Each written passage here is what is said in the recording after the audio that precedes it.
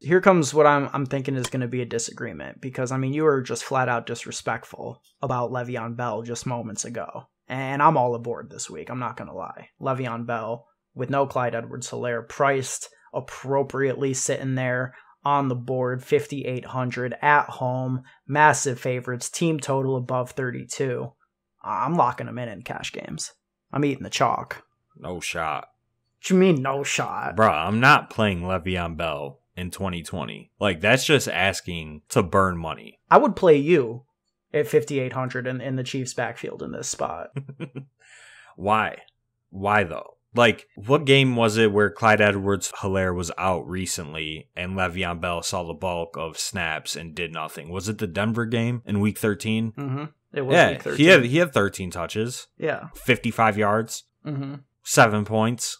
Okay. Yeah. He sucks, bro. He literally just sucks. And I've kind of been on it this season where if I think you suck, I'm probably not playing you. Like, same thing with Brian Hill, like a couple weeks ago when he was chalk at 4K, we both faded him. Same thing with Brandon Cooks a couple weeks ago. I personally faded him because I just don't think he's that good of a player. So I'm just fading players in 2020 that I believe personally are trash. And I think Le'Veon Bell is trash. Now, he can probably maybe get 5-6 targets in this game. I don't think he's going to be able to run on Atlanta because the Chiefs are just going to throw the ball 45 times, and he sucks too. So, yeah, I'm just not playing Le'Veon Bell this week. Absolutely, unequivocally, no chance I'm playing him on DraftKings. Maybe in tournaments, not in cash games. Absolutely no shot. And if you play him, like, you're kind of just burning your money. So, damn.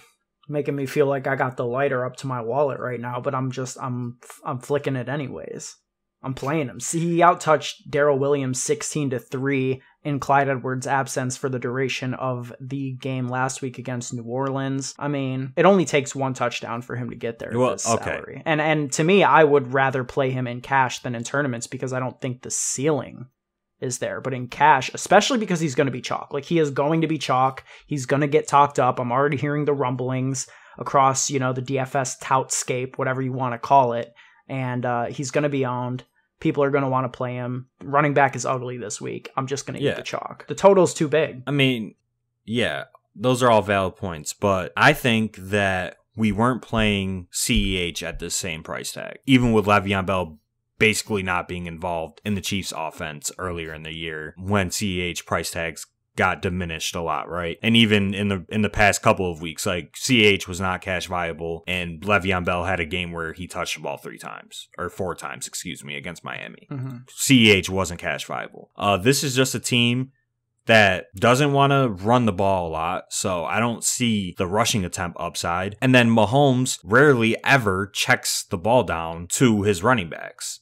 Now, I will say, in a high total game with the highest team total, he could get 5-6 targets. Do I think he does anything with those targets? No shot. Do I think he has any upside on the ground? No chance.